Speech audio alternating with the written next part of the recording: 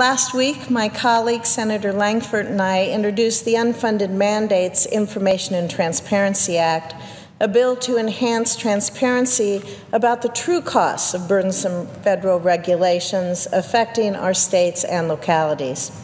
20 years ago, the Unfunded Mandates Reform Act, otherwise known as UMRA, was signed into law to reduce the burden of federal mandates on state and local governments, as well as the private sector.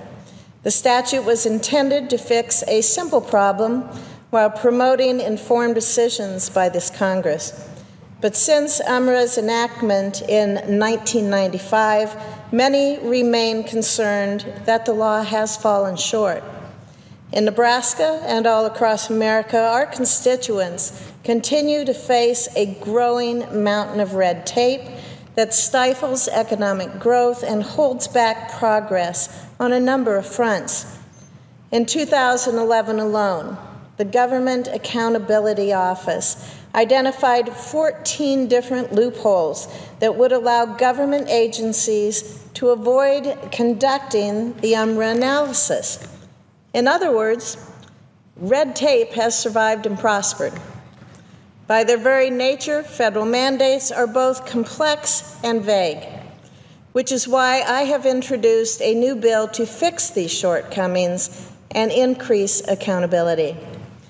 This bill, known as the Unfunded Mandates Information and Transparency Act, would address the UMRA's loopholes by mandating stricter agency requirements, enhancing stakeholder input, and strengthening enforcement mechanisms.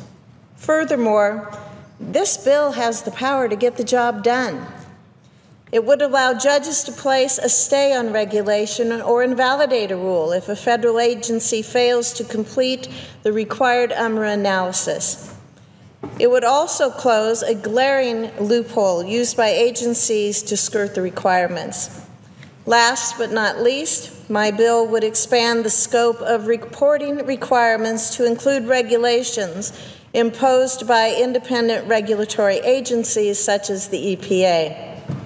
I know that many Nebraskans are deeply concerned about the effects of new EPA requirements, such as the proposed water rule, a rule I have forcefully fought since it was first proposed.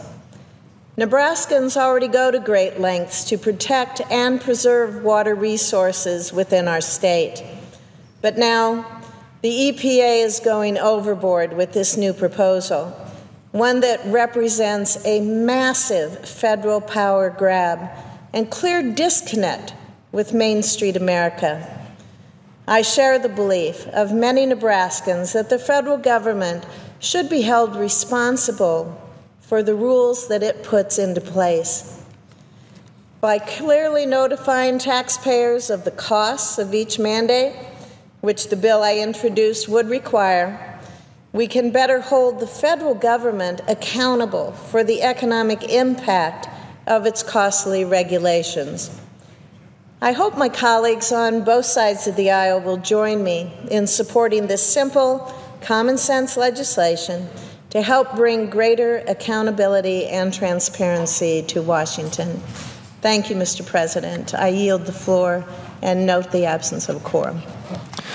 The clerk will call the roll. Mr. Alexander.